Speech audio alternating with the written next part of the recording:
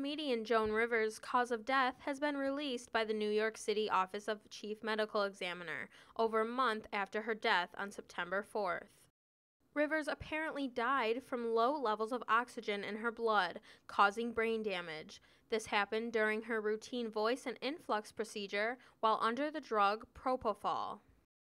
An autopsy wasn't performed on Rivers because of the family's dedication to the Jewish law.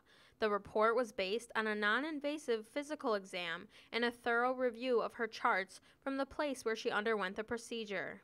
Rivers was 81 when she died after being hospitalized for about a week, going into cardiac arrest during the procedure.